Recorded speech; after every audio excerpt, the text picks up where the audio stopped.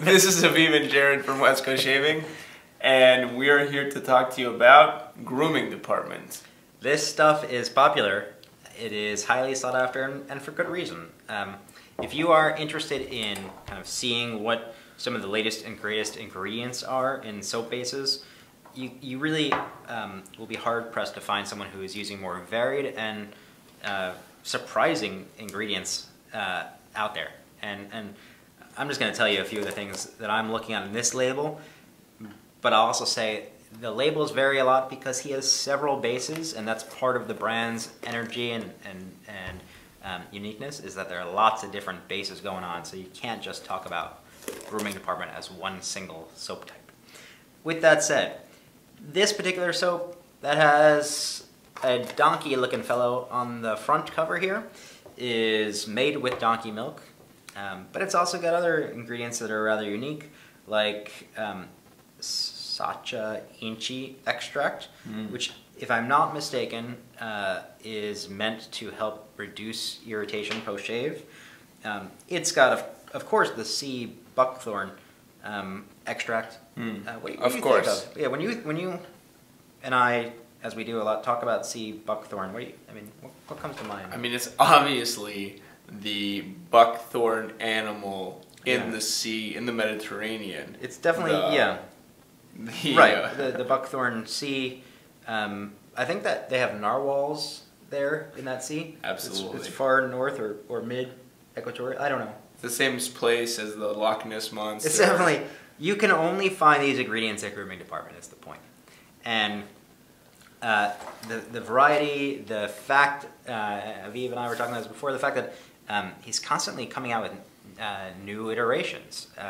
And it's rare to find a soap maker who is like churning through formula so much as like a focus, as opposed to like a complete like switch over. Right, exactly. So most soap makers are, they stick to one formula, or they have different formulas that they move to, and saying, this is my formula, I believe in this formula. Right. And here the iteration is in scent and formula, which is like very aggressive. Yeah.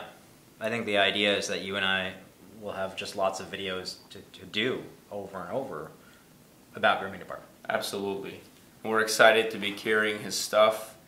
We don't have the full line yet, but we are working on getting the full line and good stock in all the products. It doesn't even, there's no full line, because it's right. Literally every month it seems, and again, in grooming department, like that's not an accident. Like, there's just, I don't think there's ever going to be a full line. You just got to check out what he's got. We're going to demo some of the stuff tonight, and we're using different formulas. Right. I have the scent, incense, and rose, and the formula, I really like that it's on the back. Yeah. The formula is beef tallow and goat milk is the base, but it has, I don't know, another 25 ingredients. Castor oil. I'm looking for the weird ones. I don't know. Some of these I don't even know how to pronounce. Does yours have clay? It does have clay. Yeah, I like clay. I feel like it could be in my head, but I feel like whenever I shave with a soap that has clay in it, like it does provide extra like soothing. I feel like, especially if you have naturally like medium or more oily skin, it like dries all that up right away. I don't know. It's nice. I am going to be lathering on my face for the second time, and Jared is going to be using his hand to create the lather there. I have a Simpson Chubby 2 Super Badger that I've been soaking here for a minute. I would get even more water out of that. Yeah, that's good. Yeah, now you're talking. I am using a brush that has come face to face with this particular soap puck now several times in a row. I wanted to make sure that this puck knew who's boss, and I've succeeded, and now we're ready. It's a Yaki synthetic, I think 30 millimeter. So one thing I noticed about this earlier when we did this is that the coloration of the soap is interesting. Yeah. A little, actually I would say a little displeasing for me. I'm not so keen on this like brownish color, but that's okay. It doesn't matter really. It turns white eventually when you create the lather. Right. There are some soaps like that on the market that are kind of surprising in that way. But yeah, it's definitely, if you're not expecting it and you don't know it's going to turn white when you lather it, it might throw you off. Yeah, and the brush is like leaking. So that's just because you got water in there, because it's a chubby. That thing is dense. In a previous video that we did, after I lathered on my hands, I got a little bit of soap on my nose, and I didn't realize in the rest of the video I had soap dollop on my nose. I think I'll probably get some soap on my nose this time also. Yeah, it's I think a sign of good luck.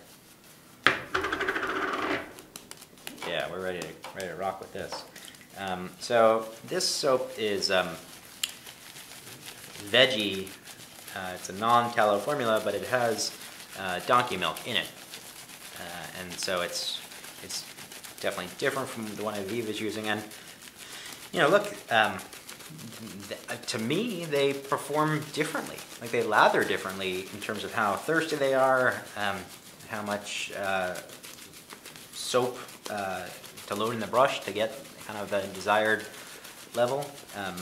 And you know, that's again part of the fun with the grooming department, is figuring out, you know, which bases you like and which iterations you want to kind of keep following. I have no idea what I look like. Look awesome! Wow, Tom Cruise. Thanks. Yeah, that's what I was going for. It feels good. It is a little bit, you can feel maybe what you were mentioning before, a little bit of like the drying. The clay? Yep. I'm going to keep lathering on my hand just because I have no idea what's going on. No, I mean, you're doing fine on your face. I'll keep going, fine. Yeah, just keep going, man.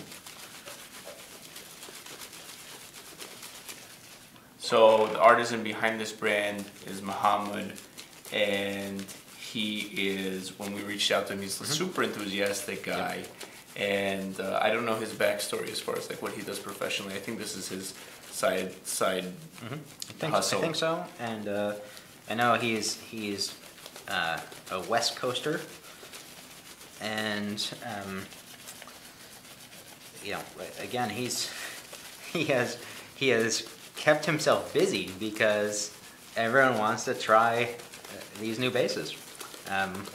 You know, I mean, I know both of us, we've tried a lot of soaps, and we haven't even tried all these bases yet. Like it's new to us. Yeah, you're in the zone now, getting there.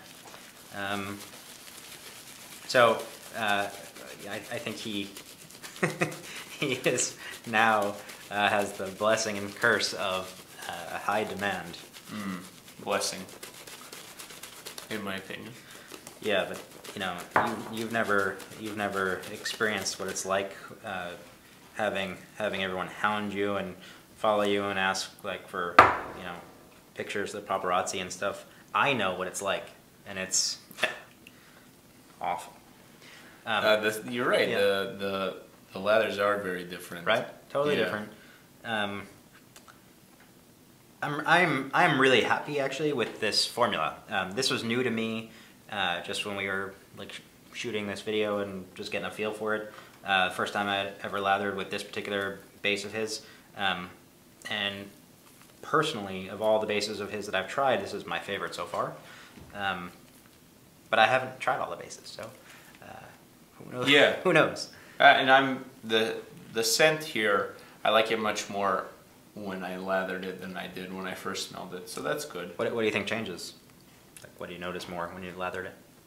Maybe it just became a little less intense, you know? Maybe that's what it is. The rose seems to like blend like smoothly. It's not a sharp floral, right? Yeah. A lot of people don't like rose.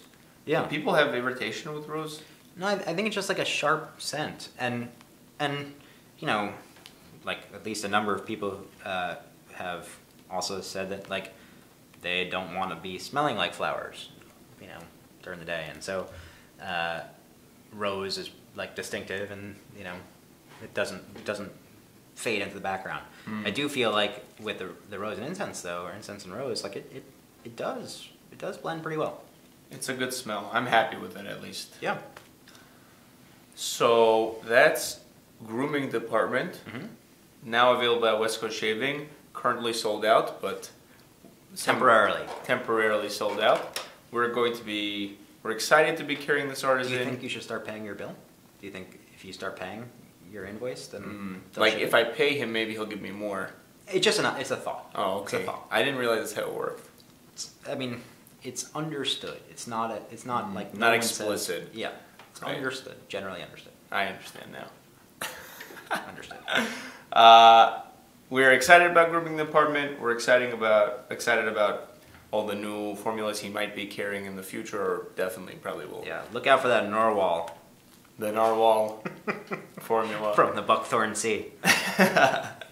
And thank you for joining us tonight. We'll do it again soon. Bye. Bye.